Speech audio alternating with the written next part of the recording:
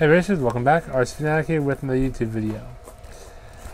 Well, it is Saturday, June 12th, and another race here at Stavros RC Speedway in Bonneville, Pennsylvania. Now, first off, if you watch the videos, you know there's a missing week. I was on vacation last week, I wasn't here, so no point in making a video when I'm not here.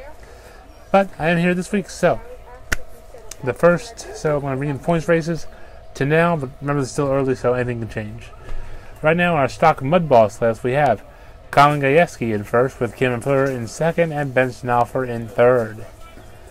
In the 13.5 mud boss class, we have Zach Swanser, Cameron Fleur, Josh Mering in first, second, and third. And in our 21.5 late model class, Gary Miller is taking in third place spot, Shane Smallwood in second, and Kevin Markle in first.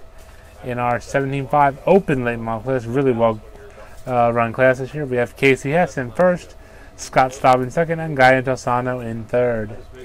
In our 17.5 stock sprint category, we have Casey Hess again with first place. No new name there. Andy Phelps in second, and Zach Swanser in third. In the mod sprint class, we have Casey Hess again taking the first place spot, with John Dewey in second, Andy Phelps in third. Casey Hess is by no means a rookie. So with that being said, that is the points for today, and it's a beautiful day today, and that is the points up to this point. Remember, it's very early, guys. Anything can change.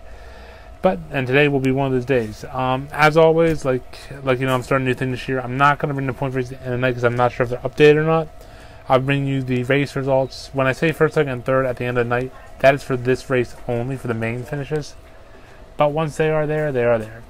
So, I also want to talk about one more thing. And I get this a lot.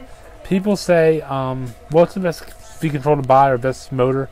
That really is going to depend specifically on your class, which is why I've never done a video on that. Unfortunately, when you are running a class, the speed control and motor depends solely on that class, and I could spend a whole hour talking about that, but I'm not going to waste your time. Like I said before, and I'm going to keep saying, talk to your local track promoter, owner, and or hobby shop. They'll be able to point you in the direction for what to get that's legal. So anyway, that about does it for this video. Have fun, stay safe, as always, your rules and track, and we'll see you next time. Bye.